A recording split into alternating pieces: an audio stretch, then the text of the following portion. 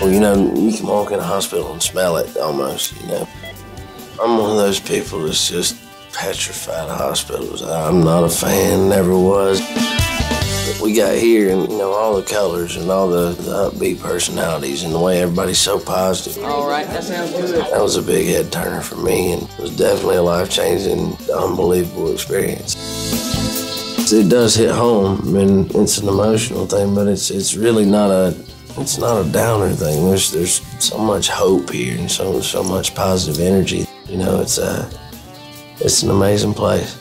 With the research these guys are doing here, I know they're taking steps every day and making ground every day. Anything we can do to help that, it's definitely a blessing to have that opportunity to be able to do it.